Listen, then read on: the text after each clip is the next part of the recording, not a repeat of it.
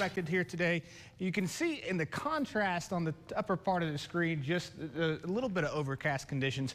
Those will begin to break up later this afternoon, but we're going to start out the day with those clouds in the area. Temperatures right now also holding steady in the low to mid 40s across the region. 47 for us here in Lubbock, 42 over in Levelland, and 40 up in Anton. So it's a little bit chilly start for the most part here today, but we'll see temperatures later this afternoon warming up very nicely. 47 this morning once you head out the door. 72 this afternoon for lunchtime, 76 depending on when you're trying to get your vote in later today, and then highs tomorrow warming up into the mid 80s perhaps now. So we're excited about that. Some pleasant weather across the region. This is where it's not so pleasant though. Let's take a look at this. This is Hurricane Eta here, and it is now bearing down on the Nicaraguan coast and bringing in some very, very strong winds. Let's get the latest update here from the National Hurricane Center. 150-mile-an-hour winds. That's good for a Category 4 storm, and it is potentially catastrophic issues along the coast there. I've been to Nicaragua before.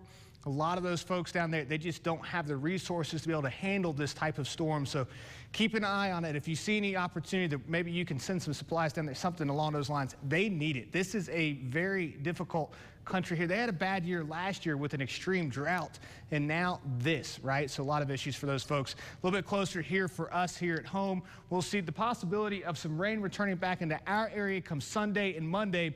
And then take a look at this right here. This is interesting.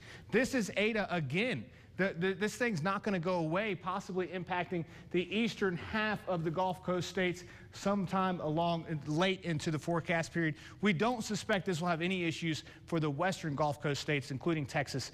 It's just very unlikely with the setup that we have. But with that, those rain chances again later on in the week as we start towards next week. All dry this week, but take a look. We'll see the possibility come Sunday or Monday. 7-day forecast here showing all dry this week. But again, once that trough sets up and begins to dig into our area, winds pick up on Saturday and into Sunday as well. That'll be windy too, but that's whenever we're going to start to see the possibility for some showers or possibly even some thunderstorms. Noticed a little bit of some convection popping up there in the last model run. So we'll see what that looks like. We'll keep you updated over the next week or so here. Of course, the big day today, Kathleen, voting day, 77 degrees. Excellent forecast to be outside in line getting your vote in. Absolutely perfect weather for that. So, you know, just grab a bottle of water, be ready to stand in those lines, cast that ballot and make your voice heard today. 100%. Well, on Monday.